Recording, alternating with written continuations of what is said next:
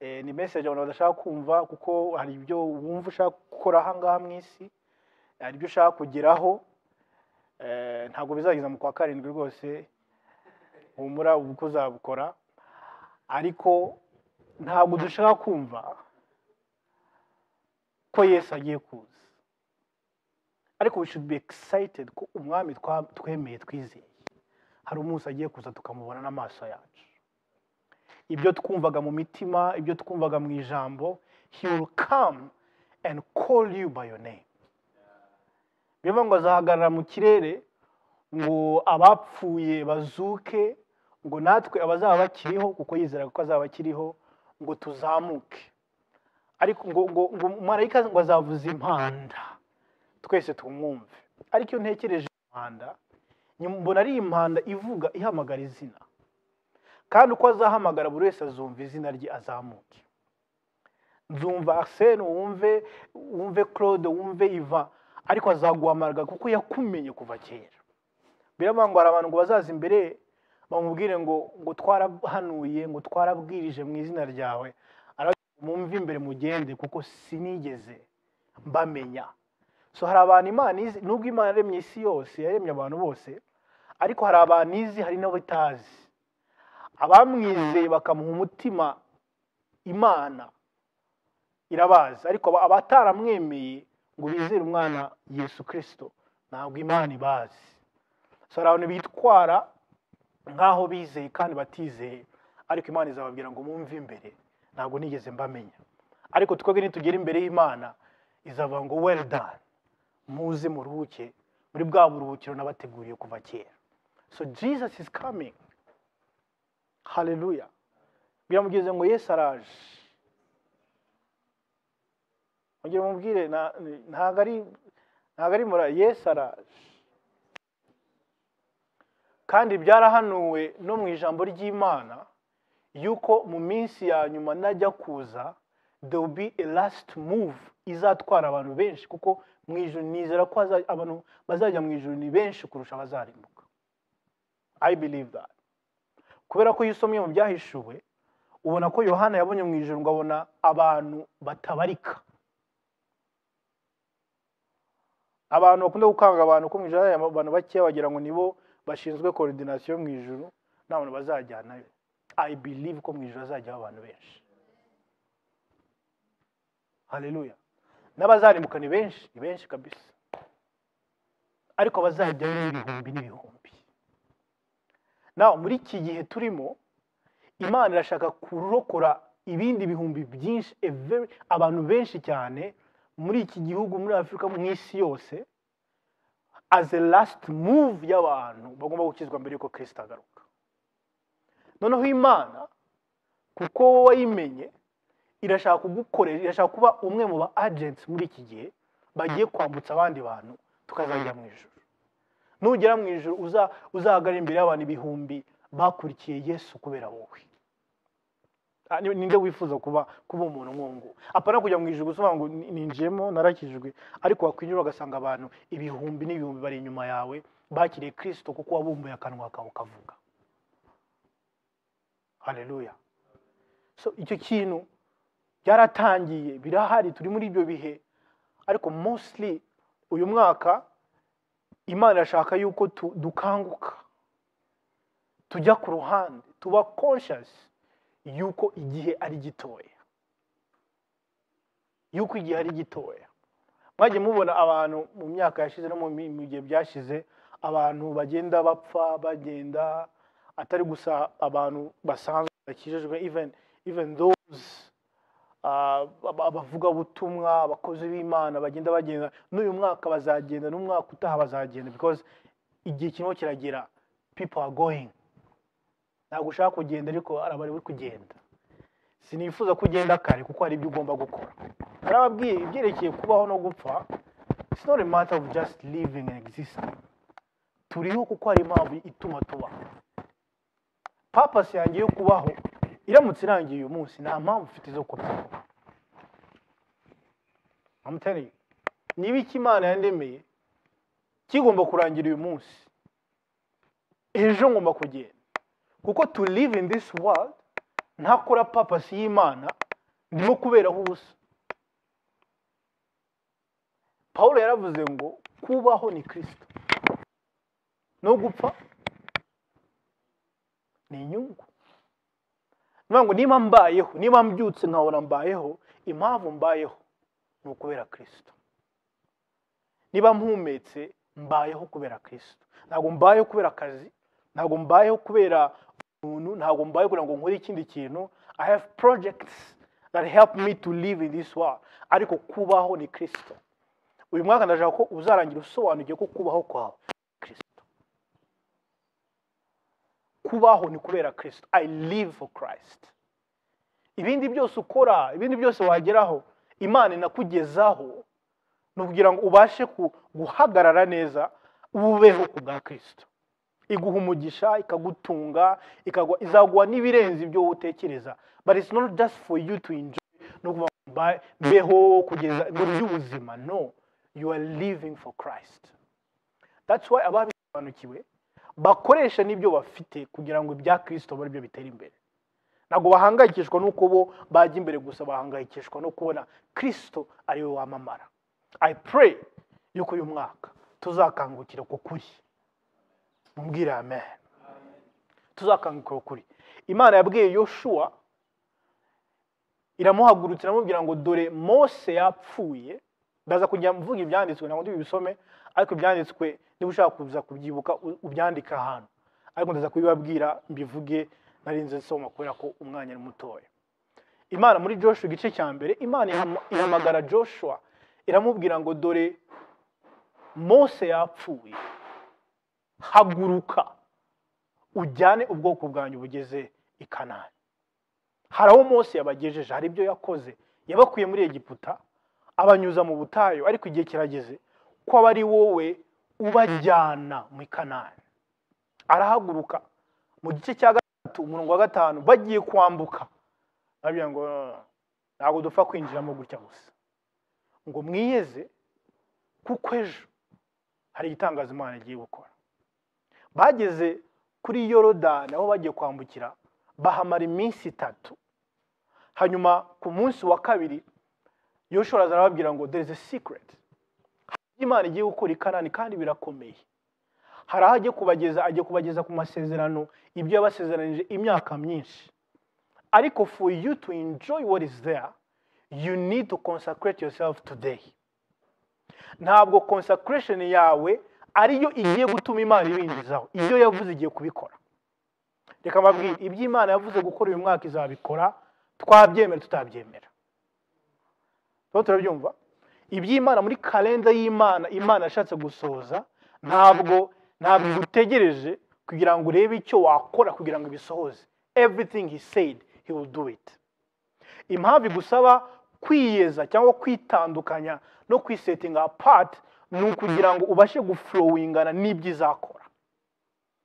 So arababwira ku murongo wa 5 igice cya 3 Yoshua, arababwira ngo mwiyeze kuko ejo Imana izagira ikintu ikora. Ntabwo avuze ngo mwiyeze kugira ngo Imana igire icyo ikora ejo. Idini rirakuvuga ngo iyeze kugira ngo Imana ikore. Iyeze kugira ngo ubone ubwiza bw'Imana. Iyeze kugira ngo ubone igitangaza cy'Imana. Oya, kugira ngo Imana ikore ikintu muri twebwe, Imana yamaze kutweza muri Kristo, ntabwo itegereje ikindi kintu kibari cyawe kugira ngo ikore. Ariko hari byinshi Imana ikora ntubibone kuko wowe ubwawe utakoze part ya kabiri yo kwipositioninga aho Imana ikora. Zaba murimo kunyumva. Ni nkaho waba umeze nk'ibase nini, hari amazi ari kumeneka, Imana yamaze gufungura robine, ariko kubera ko ibase itari ku munwa wa robine ntubashe kwakira ibyo biraba. Ikibazo gihari si uko Imana itari gukora, ikibazo nuko dushobora kuba duhagaze hatariho. Uyu mwaka ni umwaka wo kwipositioninga aho Imana isuka ibivuye kuri yo. Ndiwe nari kuvuga amen. Uyu mwaka si uw'Imana gukora, yahoze ikora nubirakora, ariko uyu mwaka nuwawe wo kwitunganya neza, ugahagarara ukava aho uri, aho utakira, ukabasha kujya muri position ubasha kumva, kubona no kwakira iby'Imana. Mubwira amen. Hallelujah. To be set apart, ndimo ndavuga ahangaha, ntago ari ukwezwa ko kuvanwa mu bunyabyaha no guhinduka umukiranutsi. Oya, ni mu bitekerezo, ni mu mutima, aho ubasha gukanguka ukabasha kubona ibyo Imana iri gukora utabonaga mu buzima bwawe. Ni nk'uko nkunda kuba urugero rwa radiyo runaka uyu mwanya irimo iravuga, tuvuge radiyo Rwanda irimo hari ibiganiro bimwe biraba, ariko twese uko turi ntabwo tuzi ibyo iri kuba. Hari umuntu hano uri kumva radiyo? Birashoboka ko ari umuntu ushobora kuza mu rusengero yambaye kahikuta arimo kumva. Nigeze kumva story y'umupasiteri wabwirije ari kumva match, kuko hari match ikomeye cyane atashobora gusiba kandi agomba no kubwiriza, akubitaho ekuteri tangira kubwiriza. None hano bakabona ko agiye nko mu mwuka, kumbe bari bagiye gutsinda, ngo Yesu araza arapfa, kumbe muri radio baravuga ngo yigite kivuyemo. So uyu mwanya ntabwo tuzi ikintu kirimo kiraba kuri radio, not because radio zafunze. Kuba radio wizimije ntibivuze ko kuri radio Rwanda bafunze akazi, ariko muri aka kanya uramutse utuninze ukipositioninga neza kuri frequency yabo wabasha kumva ibintu biraba. Ntabwo Imana yacecetse. Hari igihe musenga ngo Imana none ntikivuga, Imana ntikinyumva, ndasenga ariko singira icyo numva. Ngo pastor ko nsenga ko nta Imana ikumvugisha nabaye iki? Aho ugatangira gukora ibintu ukavuga reka wenda ndeke biriya, reka wenda reka nture cyane, wenda sinzi impamvu Imana itari kuvuga. Imana ntiyigeze ireka kuvuga, ahubwo ari igihe wisanga muri position udashobora kumva Imana irimo kuvuga. Kwiyeza rero kwawe ni ukwitandukanya n'ibintu byose bituma utumva Imana. Hari ibintu mu isi tubamo bituma tutakira iby'Imana iri gukora mu buzima bwacu, ariko uyu mwaka you be tuned. Uyu mwaka ibitekerezo bizaba tuned kuri frequency y'Imana. Niyo mpamvu nababwiye nta kintu Imana izavuga utazumva mu izina rya Yesu. Siba ari umuntu uri kubyakira. Nta kintu Imana izakora ngo kigucike. Ntabwo uzaba muri babandi bazaririmba ngo ubwo ugenderera nanjye, uzaba muri ba ngabo Imana izagenderera. Haleluya. Uzaririmba ngo uko uhora ungenderera uzahora ungenderera, uko ugendera ndabibona. Haleluya. Ikimana izavuga uzacyumva, ijambo rizavuga uzaryumva, ijambo rizabwiriza uzarisobanukira, kuko Imana uzayibona n'amaso yawe. Kuko ni umwaka wo kwipositioning. Narebye ubuzima bwa Joshua, mbona ibintu Imana yamunyujijemo kugira ngo agere ku rwego rwo kuba yakwambutsa abantu i Kanani. Mbona neza ni rwo rugendo Imana ishaka kutugendesha muri uyu mwaka. Ninde uri tayari? Iyo usomye mu Kuva, Abisirayeli bava muri Egiputa, ntabwo wumva Joshua. Bigaragara yuko bava muri Egiputa, Joshua yari umwana mutoya cyane. Ashobora no kuba yari afite imyaka iri munsi y'imyaka 10. Ntabwo tumuzi, yari umwana mutoya. Joshua avugwa bwa mbere muri Bibiliya mu Kuva igice cya 17.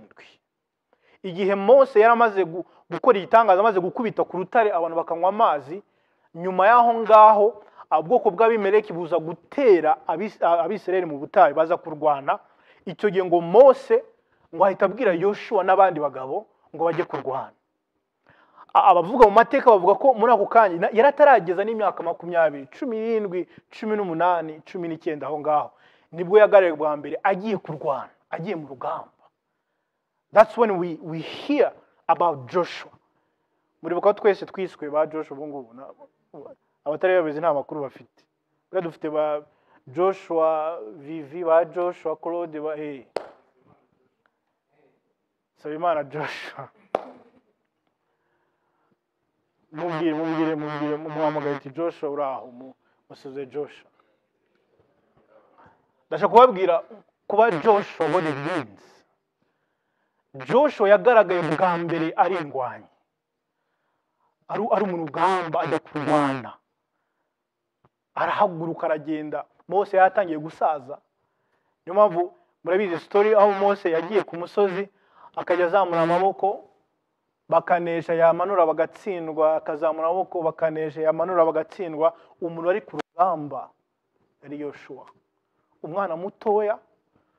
Nta mateka menshi azi yo kuva muri Egiputa, ariko icyazi nuko ari ubwoko bw'Imana kandi ko agomba kurwanira Imana. Ushobora kuba mvuga ibi bintu ukavuga ngo ariko pastor ibyo bintu uvuga wabibwiye abantu mumaze imyaka ingana mukijijwe. Twe ibyo ko tutabizi, ko dukijijwe ejo bundi, ko tubatijwe hashize umwaka imyaka ibiri, ibi ngibi ko bitubwira. Joshua nawe ntabwo arazi ibyo muri Egiputa, ariko Imana imuhamagaye yarazi ko ahageze hari icyo agomba gukora. Now amaze kurwana, bamaze gutsinda, Imana ibwira Mose, iramubwira ngo ibi bintu bibamba rubaye, ndashaka ufata igitabo ubyandike, wandike inyuguti ku yindi ibyo mbakoreye, igitangaza makoreye. Aho hantu bahise bahita Jehova Nisi, bisobanura ngo Imana iradutsindiye, Imana ibendera ryacu. Hanyuma arabyandika.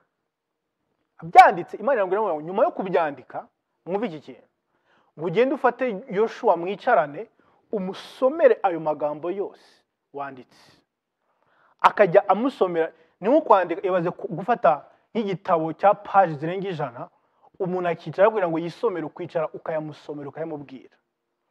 Kuko icyo gihe Imana yari mutegurira rwa rugamba rw'Yorodani. Haleluya. Uyu ni umwana w'imyaka itageze 20 urimo kwitegura kuzambutsa abantu, ariko aho bihereye nuko Imana itangiye kumupompa ijambo. Joshua ntabwo uzashobora kwambutsa abantu niba utuzuye amagambo yanjye, niba utuzuye amagambo y'ibintu nakoze. So Mose icyo ngutegetse, numwigishe kurwana gusa, umwigishe amagambo yanjye. That's why when you see us dutinda ku by'ijambo, tugatinda muri discipleship, nta kindi ndimo ndakora, ndimo ndabasomera iby'Imana yakoze kugira ngo mwitegure kwambutsa abantu. Nta muntu muri iki gihe cya nyuma Imana izakoresha atazi ijambo ry'Imana. Abangabo mubona bakina baraho, bashaka gukora ibintu nka business, bashaka gutwika mugani ibyo bintu, bashaka ama views, bashaka gukorera Imana nka opportunity yo kumenyekana, abo ngabo ntabwo barimo. People who are filled with the word niba Imana igiye ku investisamo. Reka bisubiremo rwose, abantu badashaka kwiyuzuza ijambo ry'Imana, no matter the title you have, God is not going to invest in you. Kuko ibintu bitari ijambo ry'Imana biba ari manipulation. Ibintu bitari ijambo ry'Imana rihindura abantu, aba ari ijambo ryo gushimisha abantu. Kandi Paulo yaravuze ngo ya nyuma ngo abantu bazikururira abigishwa ngo bavuga ibijyanye n'ibyo bashaka, ngo amatwi yabo azaba barya bashaka kumva ibyo bashaka. That's why umuntu araza akaza gusenga, yakumva ijambo kumva atarishaka, ajya gushaka ngo ngiye nkunda kwa kanaka, ngo reka ngiye kwa kanaka niwe uhanura akambwira ibyanjye. Nigeze kujya ahantu abantu biriwe basenga, basohoka, abadamu basohoka babawe cyane barakaye, none ngomeza kumva ikintu kibarakaje, ariko ngiye ngo nagiye kuva saa 3 ngo nta no kumbona, nta no kumpanurira. Ngo nari mwicaye imbere ngo ari ngo harahanurira gusa ngo barabi iwabo n'ibiki, ngo ngiwe ndaza buri munsi ntabwo amhanurira. Ati what is happening here?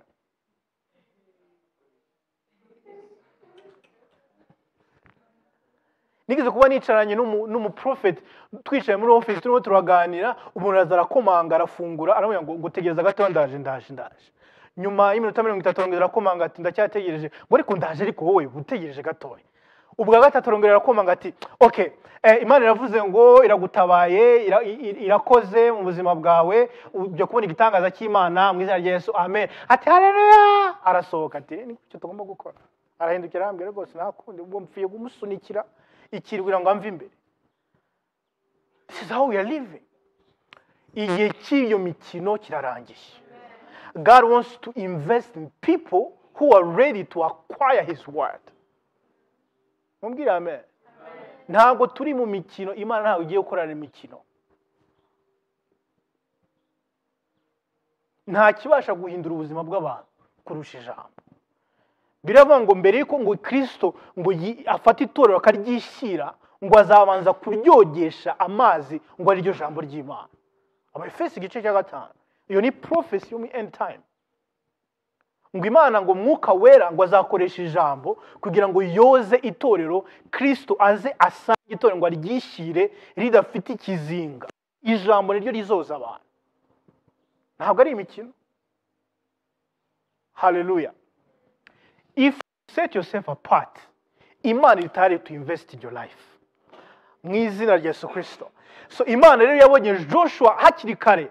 Rero ngo uyu muntu nzamukoresha mu bihe bya nyuma byo kwambutsa Abisirayeli ngo bagere i Kanani. Ariko the greatest investment nagira mu buzima bwe nuko namupompa ijambo. Mose haguruka umusomera amagambo yanjye. Umukoreshe discipleship. Musenge muterane umubwira amagambo yuzura amagambo yanjye. Uyu mwaka wuzura ijambo ry'Imana. Hallelujah. Wuzura ijambo kurusha nuko bitekereza. As you read, as you enjoy, as you listen to the word, Imana izamura inyota y'ijambo ryayo muri wowe kuko irimo gutegurira muri bihe bya nyuma. Mumbwire amen. Aramubwira amagambo. Umwana mutoya ndibaza ko na Yoshua yarabyibazaga ibi bintu uri kunsomera n'ibyiki. Ntabwo yarazi iby'Imana imutegurira imbere. Sintekereza ko ibyo ndi kuvuga byose mwahita mubibona. Ariko uyu munsi mwemera iki Imana irimo kuvuga. Buriya kumvira Imana ntabwo ari ukureba ibiri imbere byose. Ntabwo nshaka ko hatagira umwe muri mwe uzavuga ngo uzi ko ari ibi ngibi. No, obey God today. Make a step with him today. Navuga ngo umvira ijambo ry'Imana utera intambwe. Nakubwira ngo uterane. Ntabwo turimo turagerageza kuremarema no gupfundinga no kureba ko twagira agatorero gafasha muri Kigali. No. We have an assignment. Oh my goodness. Kuba muri generation ya mbere ngo Claude yabivuze, kuba muri abantu ntabandi murebe inyuma yanyu batangiye altar, nuko ari mwebwe Imana irimo gutegura gukora ibyo altar igomba gukora. So ntabwo muri hano gusa nk'abantu bagiye kwakira, muri abantu barimo gutegurirwa gukora icyo Imana yahamagariye umurimo. Tegi amatwi ijambo ry'Imana. Byamugeze ngo hagaciro ijambo ry'Imana. Nuzajya ubona ijambo ry'Imana, niba tuvuze ijambo, niba uri n'ahantu uhagarare ustoping ibintu byose wumva icyo Imana irimo kuvuga. Kuko mu uyu mwaka uburyo tuziga ijambo ry'Imana ntabwo ari ibya head knowledge. Every scripture will have a message for you. Every scripture will have a message for you. Biragusaba wowe ufate umugambi wo kuvuga ngo ngiye kwishyira ku ruhande for this purpose. Imana iganira umutima wanjye. Mumbwire amen. Icyo nicyo cya mbere. Mose yafashe Joshua aramutegura ngo akajya amubwira amagambo. Now igihe kirakomeza. Mose yari afite komite y'abantu bagendanaga. Yari afite Aaron wari umuvandimwe we ariko wahagarariye abatambyi bose. Yari afite n'abandi bantu bagendanaga. Nyuma yaje kugira n'abandi abantu ibihumbi abantu 70 bayoboraga imiryango ya Israel bagendanaga. Noneho rimwe muri mu kuva 23 Mose ajya ku musozi. Mbere yaho yagiye ku musozi amara igihe gitoya ajyana n'aba bantu 70 ajyana na Aaron basigara munsi y'umusozi warazamuka. Ati mwe mutegereze munsi, aragenda arasenga aragaruka ababwira iby'Imana yavuze.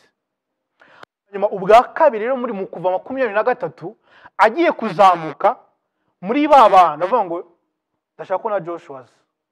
No, God is preparing him for something great. None bageze ahantu hafi y'uwo musozi abwira abantu 70 ati mwebwe musigara kandi nimuharenge. Nimure Imana yamunya ngo utegeka abantu 70 basigara aho hasi. Bakomeza na Joshua na Aaron n'uwundi. None bageze neza kuma aho umusozi utangirira Mose abwira Aaron na wundi Joshua atarimo abwira Aaron ati ngo namwe musigara ahangaha. Noneho Bibiliya yasekeje yavuga ngo kandi nimutabyemera mukurikira abandi. Ngo musigara kandi mutabyumva murasubira inyuma mujye gusanga abantu 70. Ati naribiri kadusigara ahangaha. Kuva ku gice cya 23 kugeza igice cya 34 na gatatu na kabiri aho ngaho Mose abari ku musozi. Kandi ntabwo ari yo wenyine ari kumwe na Yoshua. Mumbwire amen. None ikintu gitangaje kuri Yoshua kuri mu gice cya 33 mu 11 birivuga ko Mose yabonaga ibintu Imana yamubwiraga akamanuka akajya kubwira. Niyo mpamvu bwa mbere kuri 32 Mose amanutse hasi yasanze abantu bigaragambije. Baremye ikigirwamana. Kandi icyo kigirwamana cyaremwe na Aaron. Aaron wagomba kuguma hano hafi y'umusozi yahise yivumbura asubira ajya gusanga abantu ahita ababwira ngo twiremere Imana. nibwo yamanutse arema Imana ikigirwamana. Mose amanutse arababara, afata amategeko yahawe ayakubita hasi, abantu 3,000 bahita bapfa. Niyo mpamvu muri iyo story utumvamo Joshua ntago yari ahari, yari ku musozi. Biraba ngo igihe cyose Mose yamanukaga agiye kubwira abantu, yaramanuka akazamuka, biravuga neza ngo igihe cyose Mose yamanukaga ngo Joshua ntiyigeze ava ku musozi. He stayed in the presence of God. Iyo tuvuze umusozi Sinai twibuka Mose, tukabona uburyo Imana yahaye Mose amategeko, tuvuga ngo mbega Mose wabonye ubwiza. Tukabona Bibiliya twereka uburyo yavuye ku musozi akamanuka ngo yuzuye ubwiza, ariko twibagirwa niba yaragiyeyo akabona ubwiza kandi yaragendaga akamanuka, uribaza umuntu wagumyeho yarafite iki? We don't think about umuntu wagumyeyo none ubwiza yarafite, privilege yarafite yo yagumye mu bwiza bw'Imana, ngo yagumagayo. So ibyabaye ku mategeko Mose Joshua ntago yari abizi. Igihe amategeko yatangagwa ibyo ngibyo ntago byarebaga Joshua. He was not there. Icyo yarazi kimwe n'ubwiza bw'Imana, ariko Imana iri mu mutegurira kuzakora assignment ikomeye. Icya kabiri Imana ishaka gukora muri iki gihe, hirya yo kutwuza ijambo ry'Imana, irashaka ko tuguma mu kubaho kwayo. Niyo mpamvu twavuze ngo nanjye nzaba mu nzu y'Uwiteka iteka ryose. Joshua yaravuze ngo ntabwo yamenye neza ati kugira ngo nzashobore gukora iyi assignment ntabwo amategeko azabinshoboza, reka abashaka amategeko bamanuke bajye kuyareba. Mose akamanuka wenyine. Joshua nta hantu yigeze ahurira n'amategeko, yagumye mu kubaho kw'Imana. I pray yuko ahantu hose uzabe conscious of the presence of God. Uri mu kazi, uri ku ishuri, uri mu muhanda, ahantu hose uzaburi ube Joshua, kuko ikiranga Joshua ni ukuguma mu kubaho kw'Imana. Ntukaze mu materaniro nk'umuntu ushaka kongera kandi kubyutswa. Ntukaze mu materaniro umere nk'umuntu ubyutse uvuye ahantu kubera ko wabaye muri business, ntibivuze ko wava mu buntu bw'Imana. Kuba wagiye mu kazi ntibivuze ko watakaza presence y'Imana. Ntukaze gushakira ukubaho kw'Imana hano, ujye ugenda no kubaho kw'Imana buri munsi. Amateraniro yaba Joshua bahorana presence y'Imana.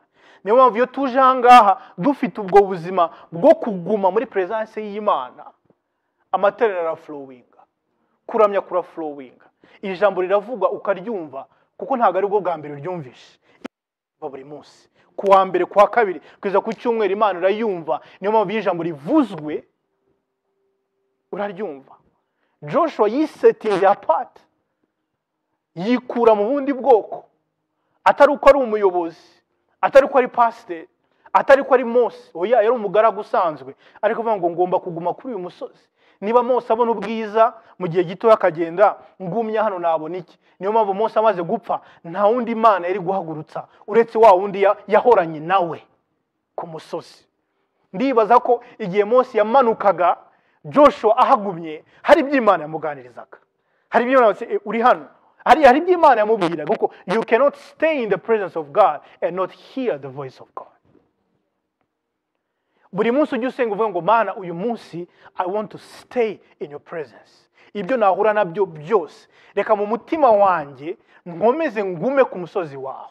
Umunsi kundi ngume ku musozi wawe, nibwo uzabona the results in your life. Mwambwiye amen.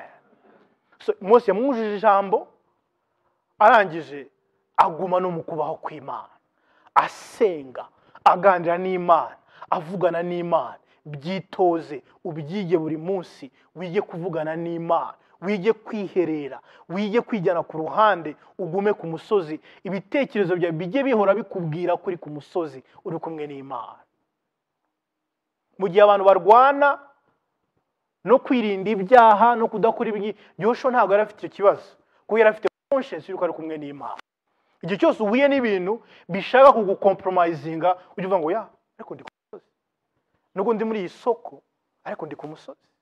Nubwo ndi kuri iyi deal, ariko ndi ku musozi. Ndi kumwe n'Imana. So I have to speak like someone who is with God. I have to walk like someone who is with God. Ibyo nibyo bitekerezo bya Joshua. Imana ntipfa kugukoresha gusa kuko yabuze uyikoresha, no, yaramuteguye akiri umwana. Twemere Imana idutegure. Igutegure uyu munsi. igutegure kugira ngo kugire ikintu ukora. Joshua ntabwo yari azi uko azabigenza, ariko Imana yirabizi, Joshua akamwizera. Na murebe ikintu cya gatatu mu kubara 13 Abisirayeli bari bageze hafi bagiye kwambuka i Kanani. Buriya Mose yageze neza ku marembo neza gutya ya Kanani. Mbere yuko bambuka avuga ngo ndashaka kohereza abantu bajye kubanza kurebayo. Afata imiryango 12 afatamo buri muntu. Mu miryango 12 ya Isirayeli ahitamo umuntu umwe wo guhagararira kugira ngo bagendeyo barebe uko igihugu kimeze, bagitate, bagaruke batange raporo kugira ngo babashe kwinjirayo. Muri abo bantu 12 bahisemo harimo Caleb, harimo na Joshua. Na iyo usomye muri uko kubara 13 Mose arimo arabahitamo, usanga yuko Joshua buriya ntabwo yitwaga Joshua. Bamurankurikira. Muri ako kanya iki gihe cyose ndimo ndavuga, nubwo Bibiliya yandika Joshua, ariko Joshua ntabwo yitwaga Joshua. Joshua yitwaga mu Cyongereza bakoresha ijambo Ashua cyangwa se Yoseya, bigiye gusa na Yesu ariko yitwaga Yoseya, bisobanura uwakijijwe. Nabyumva? Yitwaga Yoseya, uwakijijwe. Mose amaze guhitamo abantu agiye kubohereza, ahita afata Joshua ngo ahita amuhindurira izina. Byanditswe muri Bibiliya. Avuga ngo ntabwo cyitwa iryo zina, witwa Joshua. Icyo yakoze, yafashe rya zina yongeraho imbere Jo cyangwa ya, izina ry'Imana. Izina abantu batavugaga. Nta muntu n'umwe muri Bibiliya wigeze ufata izina ry'Imana ngo aryitirire. No one. Ariko Imana ifata izina ryayo Yawe Jehova iricomeka kuri Yashua, wa wundi witwaga uwakijijwe ahita yitwa Imana irakiza. Ko Joshua bisobanuye God saves, niryo zina rya Yesu. Joshua niwe Yesu. Ariko mbere yitwaga uwakijijwe. Ariko kuko yegereje assignment agiye kwambuka, ibi ntabwo bigiye gukorwa n'abakijijwe gusa, ahubwo agiye guhinduka ukiza abandi. So kuko izina rikomeye cyane, avuga ngo ntabwo ugiye kwambuka nk'umuntu wambukijwe, ahubwo ugiye kuba anointed gukiza abandi. Niyo mpamvu bamaze kwambuka, abantu 10 baragarutse, bagaruka bikoreye amaboko bavuga ngo no hari ahantu hari ibi giants, ntabwo tuzashobora kwinjirayo. Hari abantu barwana ngo twabarebye ngo tubona tumeze nk'inzige, ngo nabo niko batubonaga, kandi ntibigeze bababwira ko ari inzige. Ariko bakomeye, babona ukuntu bafite ibituza bikomeye, bafite intwaro zikomeye, bavuga ngo hari ahantu ntabwo dushobora kuhinjira, reka mbabwire nidushake twisubirireyo, nta mbaraga, hari ahantu tuzapfa kuhakandagira gusa bahita badukuraho. Barataka ngo bamaze kubivuga, ngo ubwoko bwose ngo bararira, baratakamba bavuza induru ati Imana tuzanye kugira ngo twice. Ngo mu gahinda kenshi bamwe baravuga ngo Joshua wamaze kwitwa ngo God saves, arahaguruka na Caleb, ngo mureke kurira mutuze muceceke. Ngo biriya bintu byose bari abantu bavuze nibyo nanjye twarabibonye. Barakomeye, bazi kurwana, ariko kiriya gihugu ni cyiza, cyuzuye amata n'ubuki. Ariko reka mbabwire, niba Imana itwishimira, tuzinjira muri kiriya gihugu. Ngo niba Imana iri kumwe natwe, ngo bari abantu tuzabarya nk'imitsima. Ntabwo tuzinjirayo nkatwe, ntabwo tuzinjirayo n'imbaraga zacu, turi kumwe n'Imana. Wa wundi witwaga Joshua wakijijwe kuko yahawe izina ry'Imana iri kumwe nabo, aravuga ngo Imana iratwishimira, tuzinjirayo. Barabivuga, Imana itivuga ngo mbonye abagabo nzakoresha. Itivuga ngo muri aba bantu bose uko muri hano mwese nta numwe uzinjira i Kanani. Abantu bose bizeye amakuru ari negative, uhereye kuri Mose papa wawe, umuntu numwe uzinjira hariya uretse Joshua na Caleb, ngo kuko bo bari bafite different spirit. Joshua na Caleb bitandukanyije n'amagambo y'abantu, n'abavuga ko bidashoboka, n'abavuga ko badakwiriye, n'abantu bavuga ko badakoreshwa n'Imana. Bitandukanye nabo, nibo bonyine babashije kwinjira. Kuva uwo munsi barongeye barakata basubira mu butayu bamara imyaka 40 kandi bageze ku marembo. Ariko igihe kiragera. Haleluya. Bagera i Yorodani. Hanyuma Imana ihagurutsa Joshua ati rero ugiye kubambutsa. Bamara iminsi 3 batarinjira. Joshua aribuka. Yibuka aho Imana yamunyujije. Abona ko Imana yamuteguriye kwinjira hari ahantu. Niyo mpamvu yababwiye ngo mwiyeze. Set yourself apart. Impamvu ngiye kuhinjira nuko namenye ibanga ryo kwishyira ku ruhande. Namwe rero uko mumeze kose n'abababyaye bapfiriye mu butayu kuko batashoboye kwizera Imana ngo bishyire ku ruhande. Ntimugwe muri uwo mutego wo kongera kandi kupfa kwinjira gusa. Itandukanye. Consecrate your life and God is going to perform a miracle. Hallelujah. Hanyuma dore ikintu yababwiye ngo muhagarare umunsi wo kugenda ngo abatambyi bazatujya imbere. Muri ubona abatambyi bakandagiye muri Yorodani ngo bikore isanduku y'isezerano ngo muzakurikira iryo sanduku. Ikintu cyatumye ategurwa ni igihe ari ku musozi ari muri presence y'Imana. Avuga ngo rero hari ikintu namenye kuri presence y'Imana yuko udafite presence y'Imana nta hantu wajya. Niyo mpamvu mwabwoko bw'Imana mwe nimugende mutabone presence y'Imana imbere yanyu. Nimutabona Kristo ababanjirije nimutere intambwe. Nimutabona Imana iri imbere yanyu bayoboye nimugiraho mujya mutegereze isanduku ku isanduku y'isezerano yagaragaza presence y'Imana. Isanduku yabagiye imbere babona gukurikira babasha kwinjira. Murabona ko hari process Imana ikunyuzamo kugira ngo igukoreshe ibyo abandi bananiye gukora. Imana igukure mu mubare w'abantu batekereza ko utakoreshwa n'Imana. Hallelujah. Don't look at yourself. Don't look at the church uvuge ngo we are very small. Ibyo ni by'abandi. God is going to use you. Yamugeze ngo Imana igiye kugukoresha. Ariko biragusaba kwitandukanya. Biragusaba kuzura ijambo. Biragusaba kugira inyota ya presence y'Imana.